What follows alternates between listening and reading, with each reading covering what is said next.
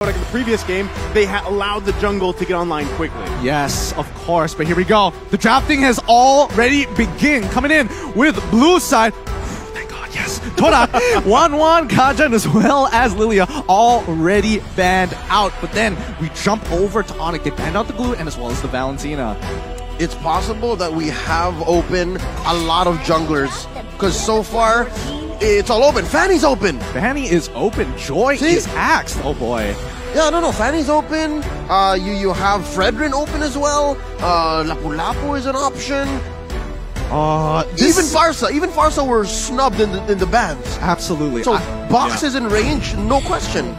This is a really tough call here. Now, this is what I wanted to talk about because again, when you're looking at that early game jungler, that's immediately a response from the red side to say, hey, we're gonna shut it down with our first 2 picks straight away. And that's why I was thinking maybe Fanny might not be the way to go, knowing how Todak kind of foresee the draft. Like, both teams hold off till the jungler picks, is that what you're saying? There's a good possibility. There really is. Yeah, and I think that could work really well for them too, and especially, again, going back on the performance that Rival had in the previous series, he should be confident here, but no! It's actually going to be picked up right away here. The Fanny is open, they're going to lock it in. Yep, Onic make that first move. It's easier to just set the pace and to have your opponents think of how to solve it, right? Especially if their first pick was a carry. As much as I love the carry in this current meta, this current patch, super strong, right? They buffed her dash. She can like dash every X seconds. You just blink and she's already moving, right?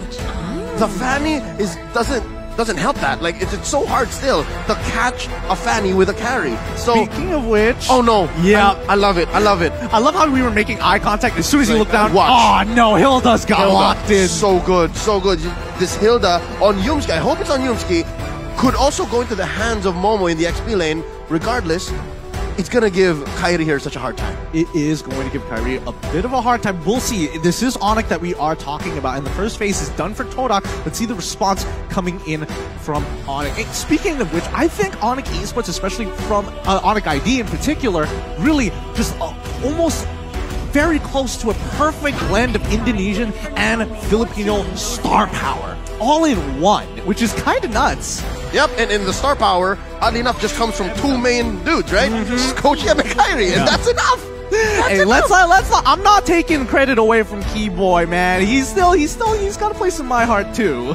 Oh, I like the ban. Like, I like the fact that the Hayabusa was banned out because before all this, I was like, you know, Rival had an amazing performance on the previous game, and it happened to be the Hayabusa, who, again, could have also gone in the hands of Kairi, but again, you leave that Fanny open, that's the pick, right? That's the pick he's going to go with. And as you guys mentioned, it is the perfect blend. And that's why, again, you've seen this Onic Esports team really thrive with those additions, right? And that's something that nobody that is either a fan or maybe they're not a fan, but they can't deny that fact. Yeah, it just becomes inevitable. You can deny it, you can think there's factors, but no, the results are there. Yeah, the results are definitely there. And now Todak look to try and take away more support. Wait, Formez is just chilling in the crowd. That's Formez. Yeah, that's Formez just chilling in the crowd casually. Well, this is still the group stages, so expect to see him a little later on. But Akai also getting banned out. Whoa, this is a really good call coming in from Onic. They're going deep. They're covering their bases. Junglers of all sorts.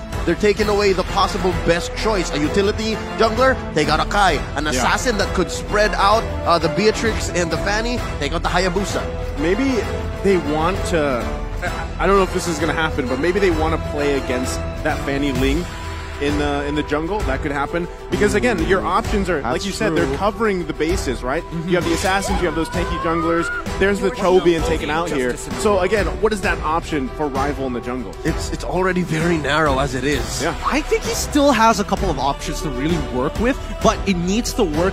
Coincidentally, it needs to work well with Momo in the EXP lane, right? Because they could take the angle of, hey, let's jump into the backline. We're specifically targeting this Beatrix, or maybe looking to have a hero that can force out farmers to use that call altar as soon as possible. Possibly thinking of song. That's an XP laner, yes. So we're looking at Momo more than Rival. It's going. The solution can come from either. Exactly. And let's not forget the classic Todak. They might even just whip out a Lunox into the jungle for fun. You know, you never know. it's not impossible that the carry could also go into the jungle. Yep. If you're looking at already Kairi hunting down the carry, it doesn't mind. I wouldn't mind it being a mirror match here, like just legit having them both farm up. But ooh, I can't believe that the Kadira was snubbed for. I'm not sure if it was banned in the next couple of matches, but we saw it game 1, blacklist in the hands of Haji, and then just again today to close up the night. Yeah, I think this is a really good pick, especially when it's up against someone So like good. Yves, and not to mention that when you are looking for that one-shot potential against these marksmen, no problem. If I'm not looking for Yves, I'm just going to make sure Chico doesn't get to play the game. Are we looking at is this a... Where is the Faramis going in this case? Is it Keyboy? Is it a Roam Faramis? A Faramis? Yup. We just had a moment there. I'm sorry. Or is it eye contact is just through the roof is it a right mid? now. Yeah, it could be a mid. Either way. Either way, they it's could still flip it. possible. Could be, correct, yeah. All right, now, I will mention that there is a possibility that both of them might take roam boots, both looking for those, I don't know, it could be a dire hit, for all I know, coming in from Kadita, and we're expecting, Faramis to be the one. We won't know just yet until we get into the game, and look at that emblems.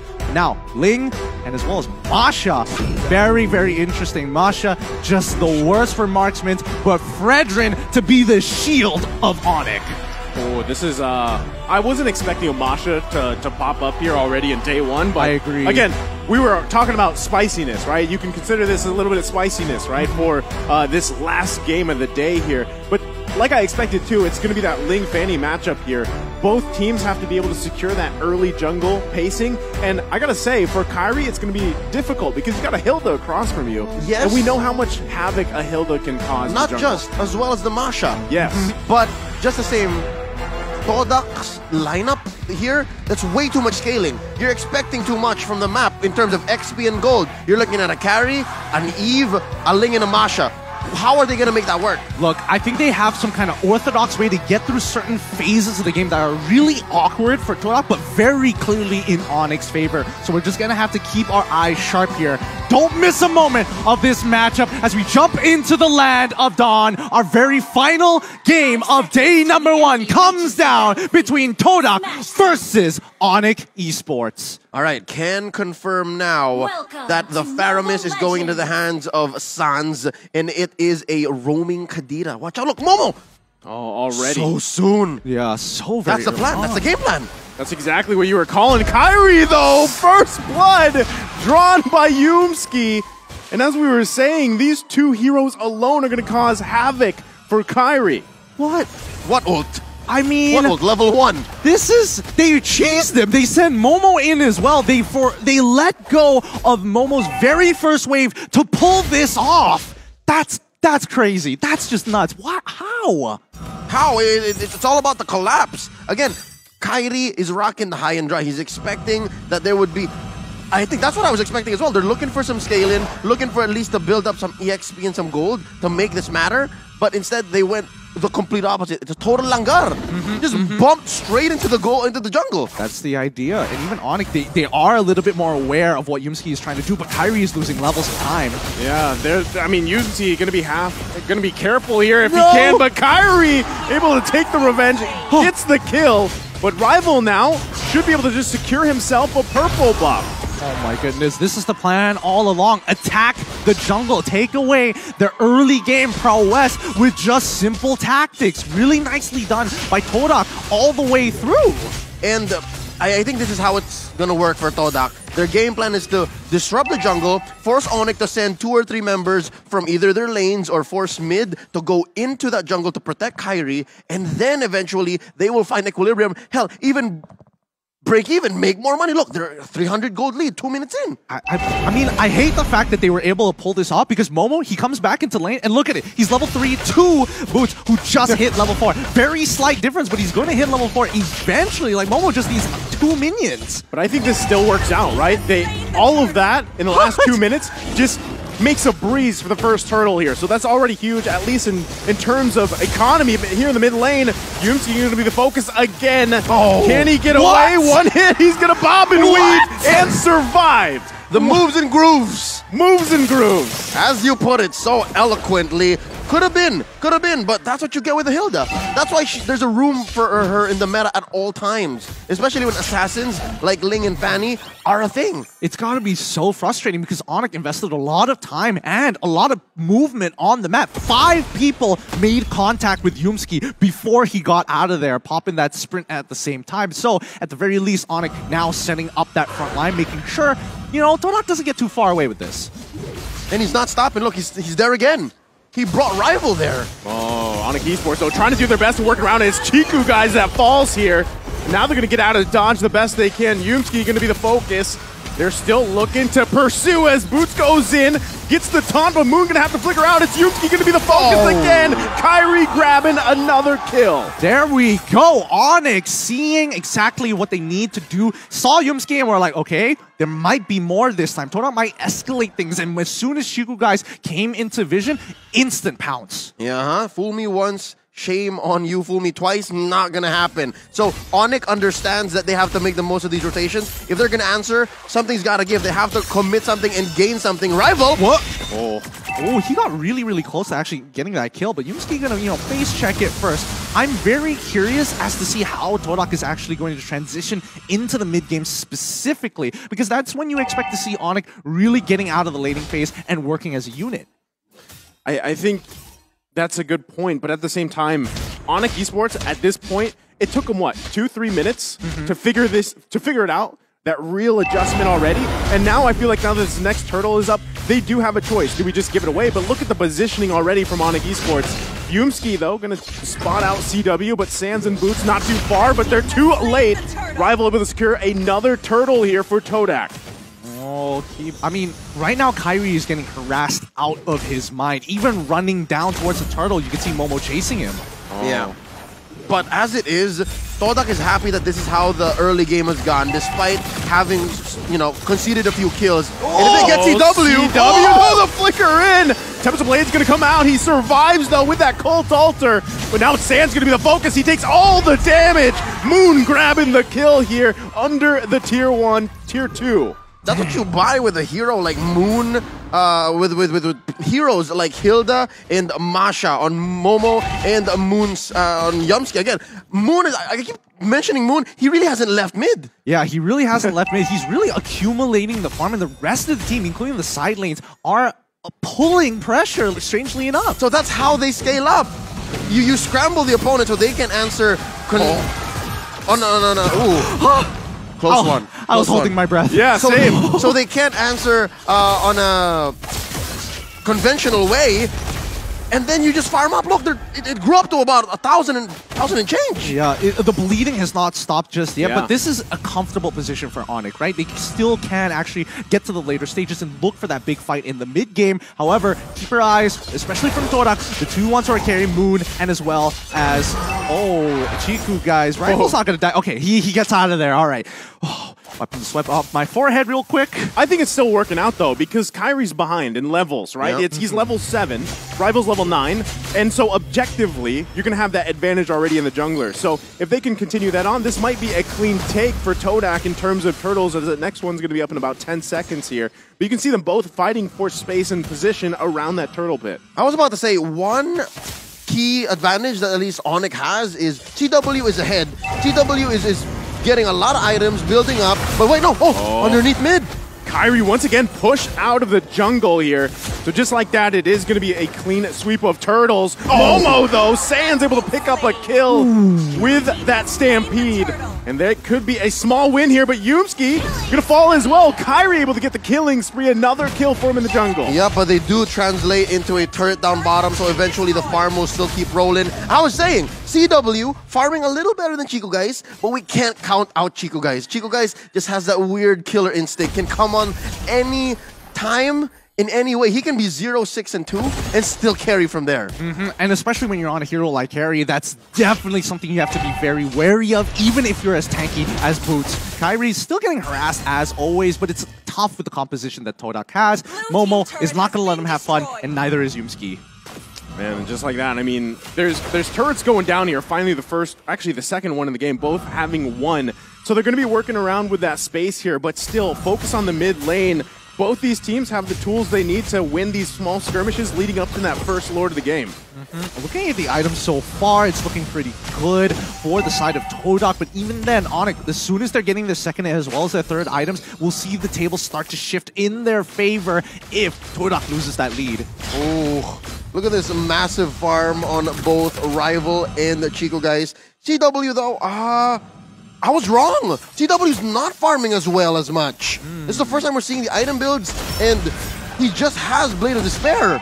That's trouble. Well, to be fair, he did get dove twice, one having to break his flicker, the second to death. So forcing him home. So yes, he's saving himself, not many deaths, but he's not staying in lane as long as much as he should. Yeah, the economy's not looking good. Oh! CW gonna have to flicker out to survive that. So still, total control here from Todak on Onic Esports' purple buff, and just making it hell here for Kairi to even get any buff. And the poking back and forth. Now it looks like Todak's gonna go ahead and focus on the mid lane. The flicker comes in. Boots, though, working on Chico, guys. Can't get him as he falls here in the tier 1. Sand's gonna flicker out, too.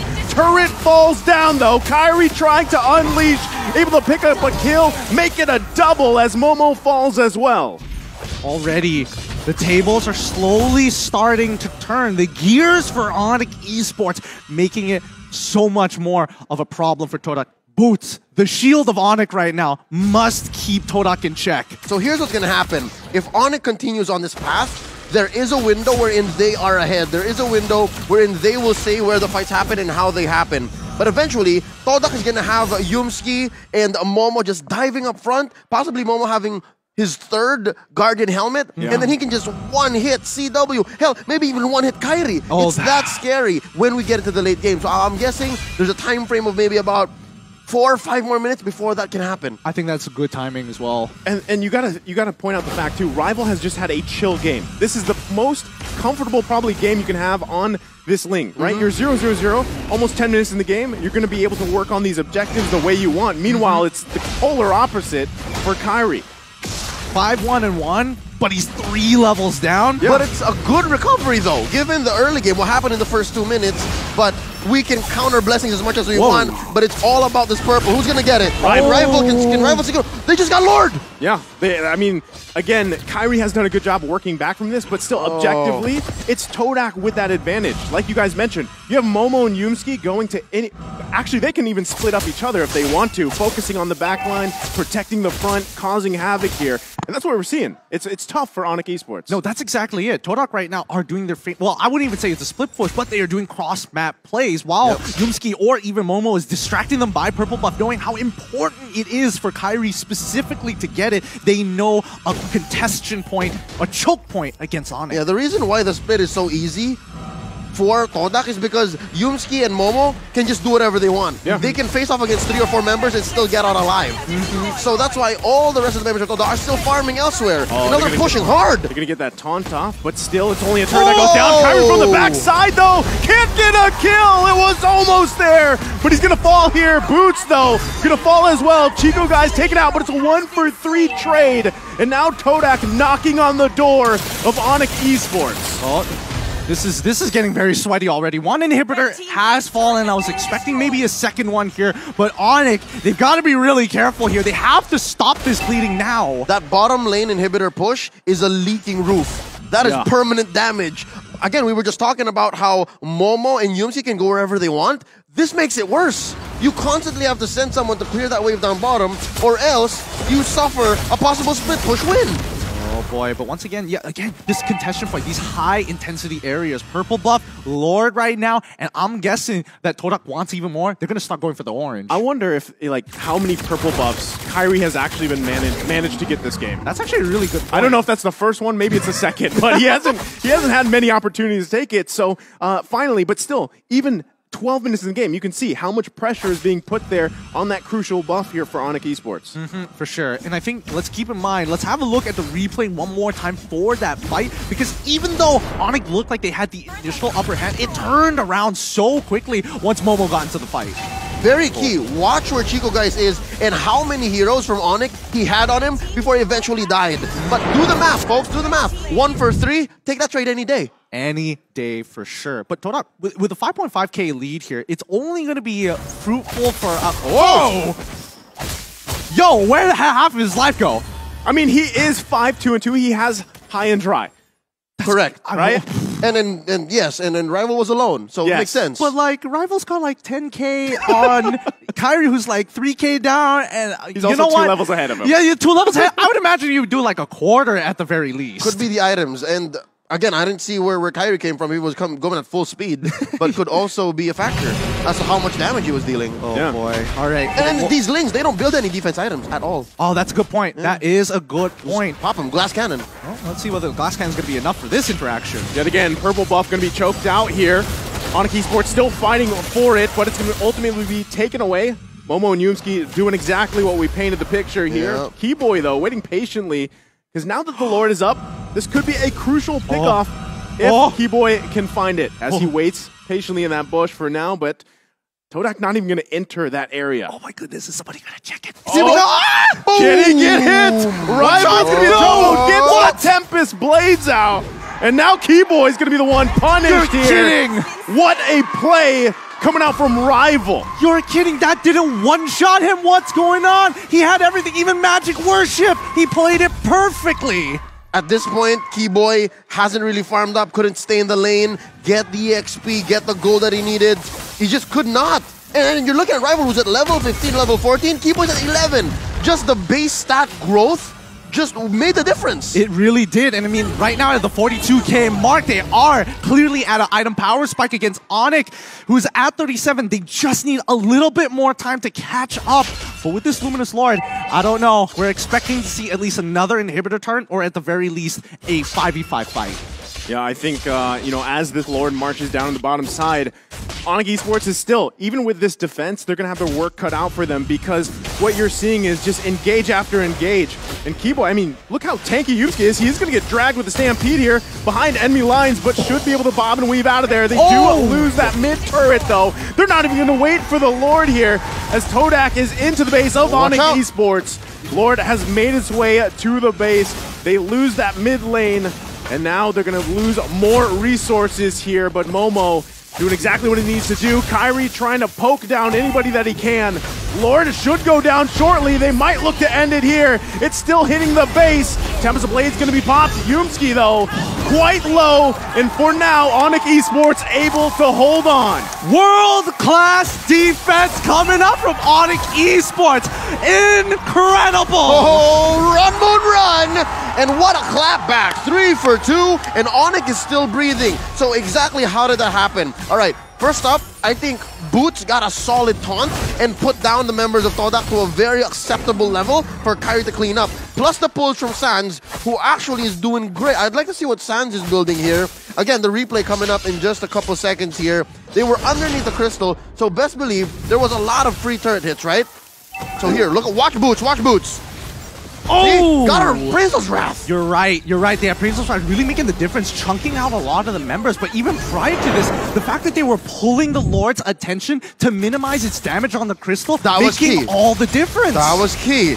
Oh, they're still going to be going for it. It's CW, though, that falls here to Yumskie. Now Rival on the hunt for Sans. Can he grab the kill? Gets the Cold Altar down. Tempest Blade's going to be popped here, and it's Chiku, guys. Taking out Kairi. Going to flicker in and gets Keyboy as well. Todak is looking to end the game here in a huge match for Onic Esports. And now they're going to wait for that wave to come in. Weird World Manipulation going to come down. Boots trying to do his best to stall out. But now the wave's going to be charging in. Todak looking to end the game. Rival focusing on the crystal, and that's it. Todak takes the game against Onic Esports. There we have it. Todak winning both their matches here, and they've even taken down Onic. But don't worry, nobody's going home. This is only the first taste of M4. Congratulations to Todak.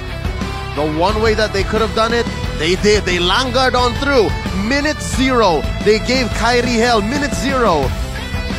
They took down Kairi. They took down First Blood. And by God, if I'm getting this correctly, we broke a record today. We hit 1 million viewers. We hit 1 million viewers. You guys at home made this possible. Thank you for watching this beautiful game of Mobile Legends between two fantastic teams.